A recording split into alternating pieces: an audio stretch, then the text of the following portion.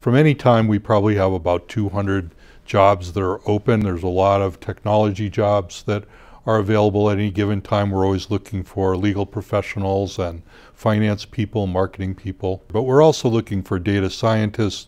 We're looking for people to develop artificial intelligence. We're looking for people that are really cutting edge research skills. The problem with then laying out the skill set is what we need in the future might not be able to be described today. We need people that think, that have an ethic of just constant learning and curiosity about the newest thing.